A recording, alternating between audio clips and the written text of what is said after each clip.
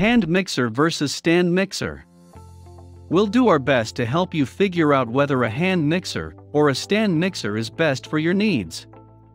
Mixing ingredients is an essential part of becoming a baker. This basic task can be done in a number of ways, including with a spatula, a manual mixer, an electric hand mixer, or a stand mixer. To learn more, let's dive into the video. Number 1. Hand mixers. A hand mixer is a necessary kitchen equipment. Furthermore, hand mixers take up far less space than stand mixers. If you have a small kitchen, you can't afford to have a big, bulky mixer taking up your valuable counter space. A durable hand mixer should not cost more than $30, despite the fact that some versions are more costly. Number 2. Stand mixers. A stand mixer will lift your cooking and baking to new heights, but it's not something you can buy on the spur of the moment. First, ask yourself a few questions. How much counter room do you have available for a big appliance? How much do you bake, and what do you bake? Number 3. Hand mixers are flexible.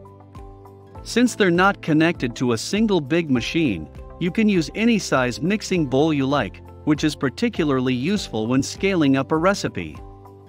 The gadget will not only save you time, but it will also improve the quality of your cake batter or cookie dough whilst also mashing potatoes, whipping butter, and beating eggs in minutes. Number 4. Hand mixers are portable. Hand mixers are usually small and compact, allowing them to be quickly moved around mixing bowls by hand. High-end specialty hand mixers can also be cordless as well. Number 5. Stand mixers are great for heavier doughs. Even the smallest stand mixer will outperform a hand mixer because of its powerful preset mixing motion, which will whip, combine, and beat ingredients in far less time. Most stand mixers come with a dough hook, whisk, and paddle, among other useful attachments. Number 6. Stand mixers can handle larger batches. A stand mixer produces a more balanced mix for consistent results by keeping the bowl in place. You'll appreciate the capacity, stability, and strength of a stand mixer if you want to make cookies, bread, rolls, pasta, or homemade pretzels. Number 7. Stand mixers require less attention. While your stand mixer whips Swiss meringue buttercream or kneads brioche, you can clean the kitchen or do other activities. When using a hand mixer, even the best home bakers don't always mix ingredients for long enough, so a stand mixer would certainly increase the consistency of your baked goods.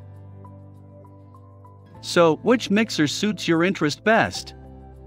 I hope the article provided you with enough information about hand mixer versus stand mixer to make a choice. But do remember to choose the mixer which meets your requirement most. Because no two bakers are alike and nor are their preferences.